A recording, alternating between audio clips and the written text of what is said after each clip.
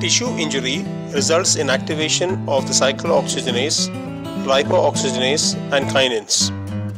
Simultaneously, nerve impulses are transmitted to the brain through the spinal cord. Acute pain is sharp and transmitted by the A delta fibers. Pain sensation is felt by the sensory cortex and the CNS is sensitized to pain. Chronic, dull pain is transmitted by the C fibers. Pain as an emotion lasts for a longer duration than the injury and is mediated by the basal ganglia. Local anesthesia at the surgical site or spinal anesthesia if below the umbilicus blocks both A delta and C fibers. General anesthesia acts at the higher level. Thus, anesthesia blocks transmission of pain sensation. It also blocks the central sensitization to pain.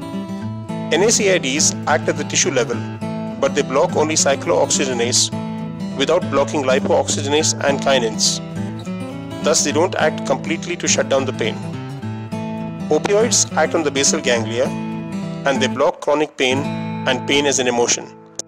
The fun fact is that opioids started before tissue damage, also known as preemptive analgesia, require a reduced dosage as opposed to higher doses needed if started after the injury.